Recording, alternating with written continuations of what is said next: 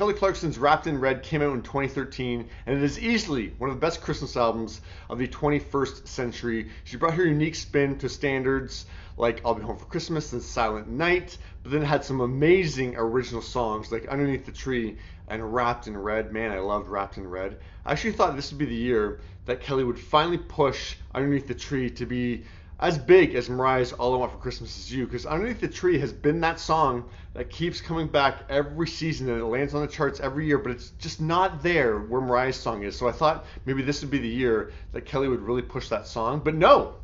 Kelly has decided to do a new Christmas album called When Christmas Comes Around. So this is going to be interesting because Christmas albums are a hard thing to tackle because you got to do some standards and you have to bring some kind of unique spin to those standards, but you don't want to change them too much that people are like, what the heck did you do to that song? So, but this is Kelly's second time around doing this, so I'm not sure what she's going to do here. So what I'm going to do, I haven't listened to this yet.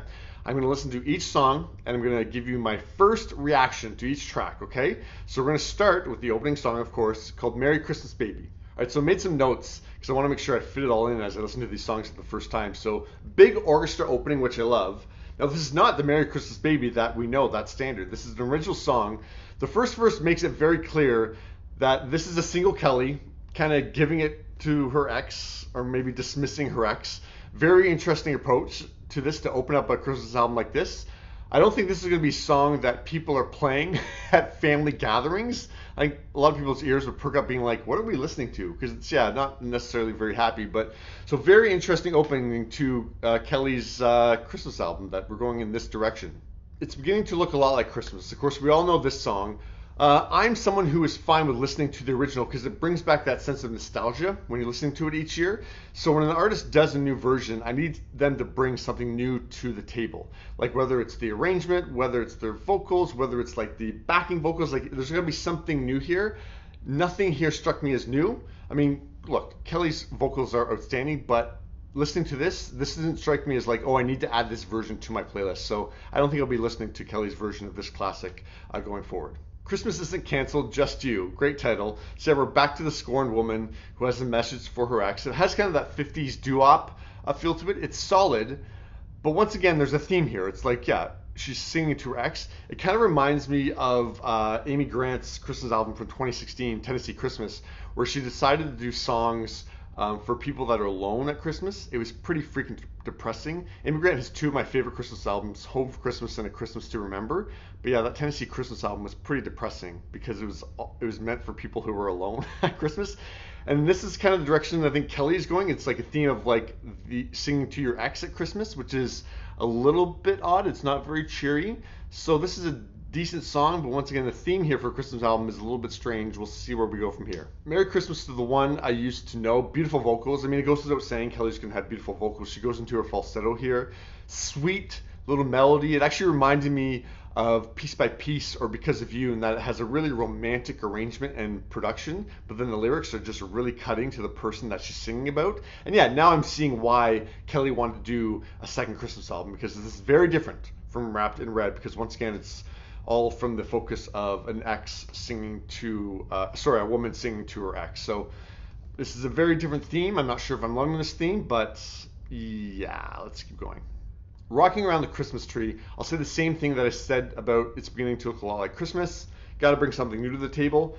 It wasn't really grabbing me. There was a little breakdown at the minute mark that really, really intrigued me.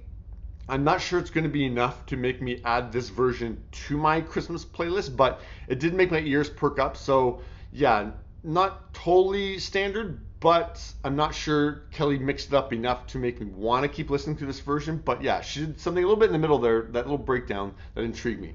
Glow, full stop, praise baby Jesus. I was already completely taken by this track when we hear Kelly's vocals, but then when Chris Stapleton comes into it, stop, forget about it. I actually had like the stank face going on when I was listening to it.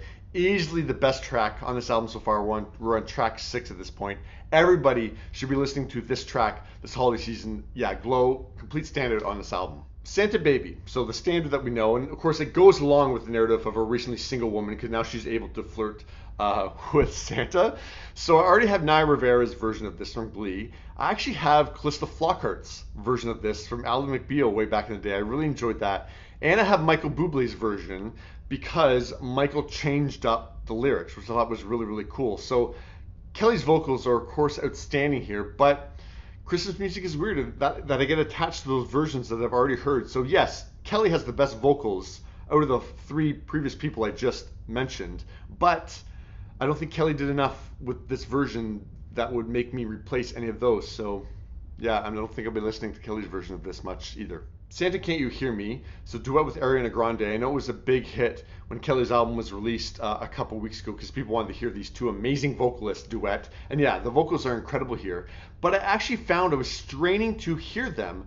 I thought the arrangement was too loud, that like it was really competing with their vocals, that I was really struggling to, I want to hear these two amazing vocalists. I don't need to hear all this production. So yeah, I found it was a little bit strained trying to hear them properly. Decent song, didn't blow me away like Glow.